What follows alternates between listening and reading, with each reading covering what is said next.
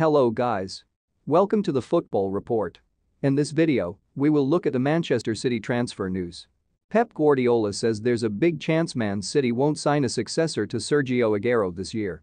The Argentinian forward will leave at the end of the campaign after 10 years at the Etihad. Three world-class strikers are being touted as replacements in Guardiola's side.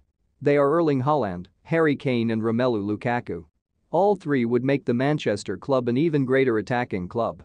However, Guardiola has cast doubt on the club's ability to sign a new striker. Speaking ahead of their test against Leicester City, the manager said, "There is a big chance, with the situation in the world, the economic problems in world football, we are not going to sign any striker for next season.